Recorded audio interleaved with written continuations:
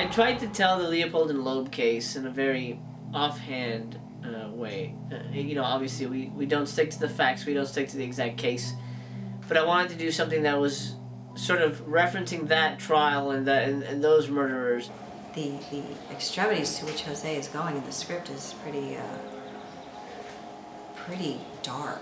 It's certainly one of those thrillers that you take your girlfriend to and immediately you're going to get laid that night. Don't print that.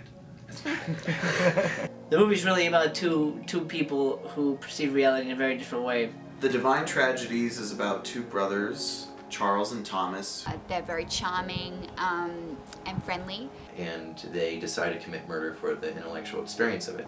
You know, two harmless brothers, what could go wrong?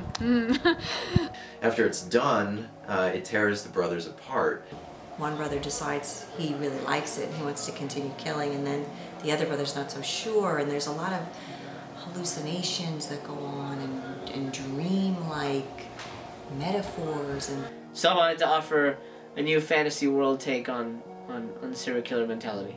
Going through this crazy journey of a film with us and seeing some very, very bizarre things, but at the end of the day, there is a bit of heart to it, and I think that might surprise some people. so it has a very kind of dreamy feel, but a very dreadful feel as well.